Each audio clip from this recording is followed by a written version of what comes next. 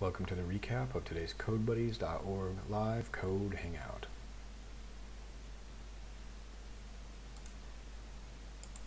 Today we've been learning how Quasar and Vue work.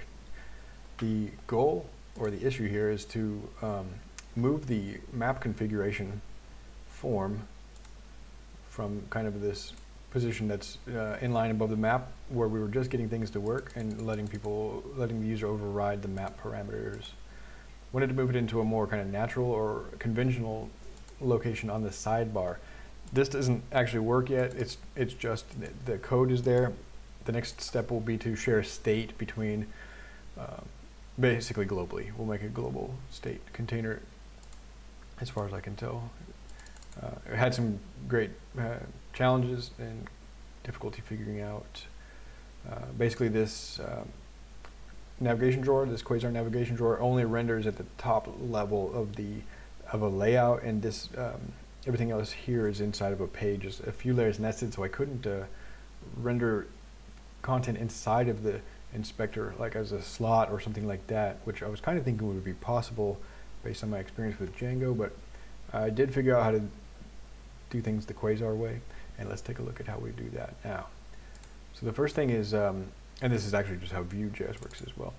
Instead of using slots, we're using what are called router views. And there's, at first there was one default router view in our project, implicitly named default. I just made that explicit here.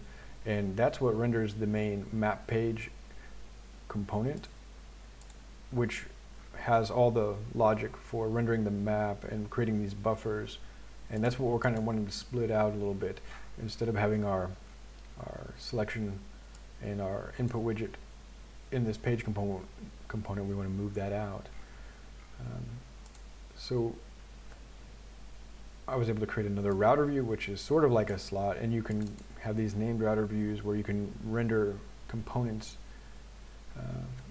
And all you have to do is in your route, specify the components as a dictionary and give the name of the slot and import the components, the view components from their respective locations. In this case, we're using a Quasar concept called pages, which we might even just get rid of that whole notion at some point.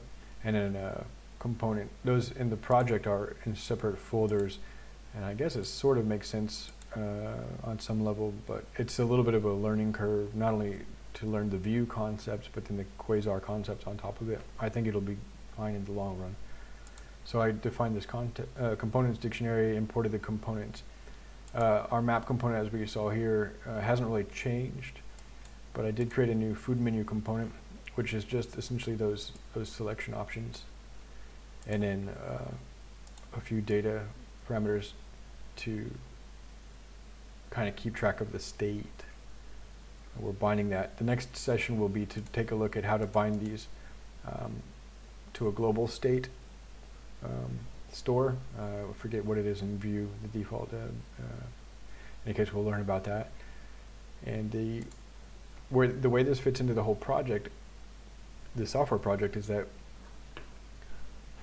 the designer will be working, or the design team will be working across these different urban aspects, and potentially we'll be defining parameters for food accessibility, transportation network accessibility, and convenience, health and well-being, and safety and education. All those parameters will be defined more or less on the map interactively. That's the goal here.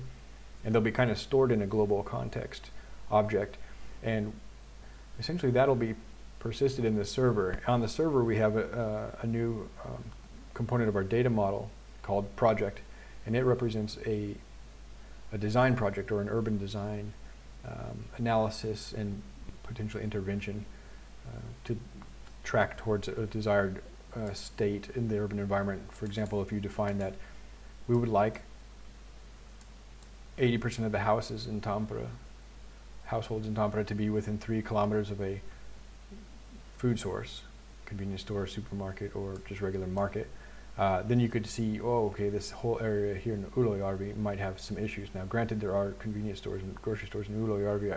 This is a lack of data, but The thing I'm trying to illustrate here is that it's an interactive way of defining goals for any given urban environment or any design project, whether it's a city or a district or potentially whole states and countries, and save those to the server and maybe solicit feedback or collaborate, track those metrics over time as the data get updated. You can track them. So that's our brief update. I'm trying to keep it relatively brief.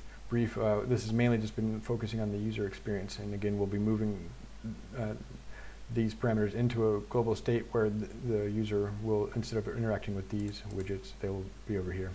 Thank you very much for your time. This has been a Code Buddies live code hangout. If you'd like to get involved with this project or similar projects, stop by codebuddies.org. Code Buddies is an open source project on GitHub. You can go by github.com/codebuddies to get involved with the next generation of the Code Buddies community platform. Thanks a lot, and I hope you're doing well out there.